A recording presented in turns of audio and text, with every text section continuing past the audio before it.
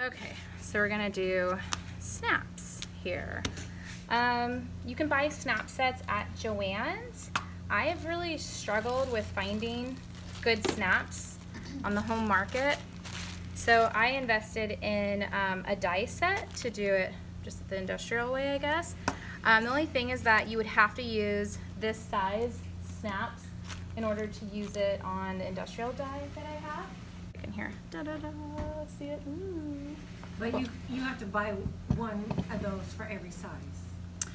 So the press, you only need one press, but the die, you need a separate die for every size. And snaps, there's actually 4 parts to a snap. So the die is a 4-piece set that you would buy. Yeah. It's these metal things here that press together the snap pieces for you automatically. So this would be, I need all 4 of these, and they're expensive. I mean, it came with this guy, so I paid, I don't remember, 80 to 120, the whole set. I really like Cam Snaps brand. Oh, okay. And I've looked it up right now, and theirs is starting around 50. And they do it plastic has the and metal. Yeah. Oh, good. Yeah. It just depends on what. And then how much? Okay. So we're a shared classroom, so I try to keep it as organized as I possibly can. Okay. So anyways, this is how I keep it organized. Okay. So I have like 4 little containers.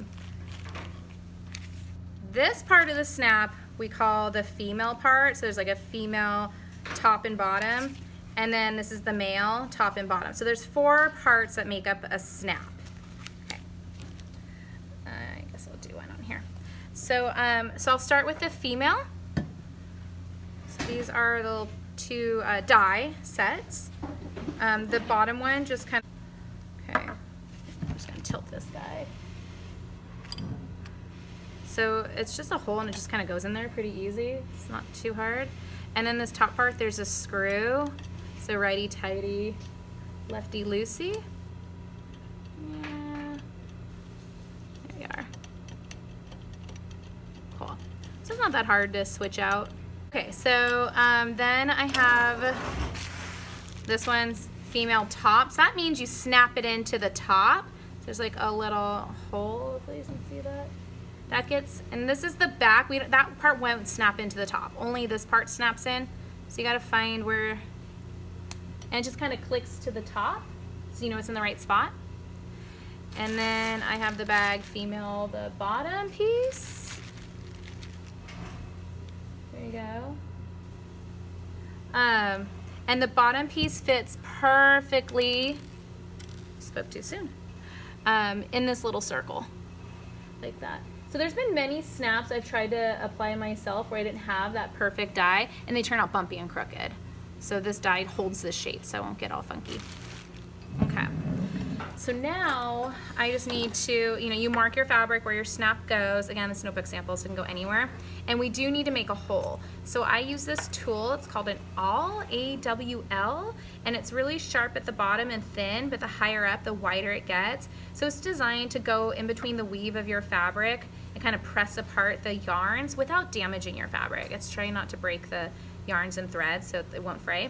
And then the further I push it, the bigger the little hole gets. So he's a handy tool. So you can see the little hole it made without supposedly damaging my fabric. So I want that post right here to go in that hole.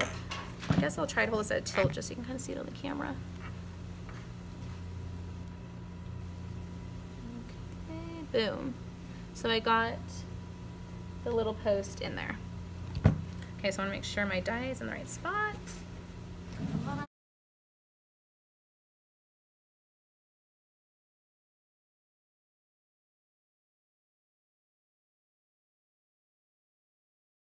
So I'm done with the females, taking it out, not gonna lose it. So I like to kind of put it in this tin, just keep track of it.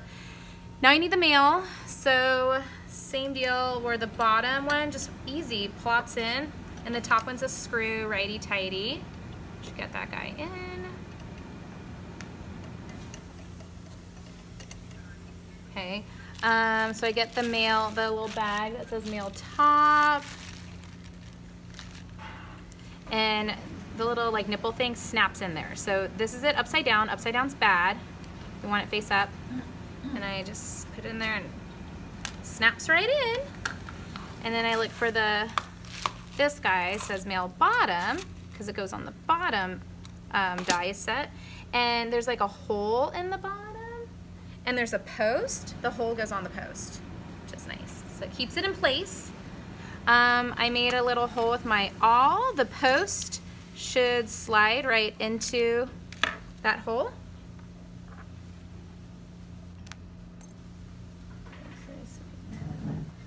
See how the post is in that hole? And all I have to do is press down with the press. And then it just snaps off. And it should be in there perfectly. So this is the true test.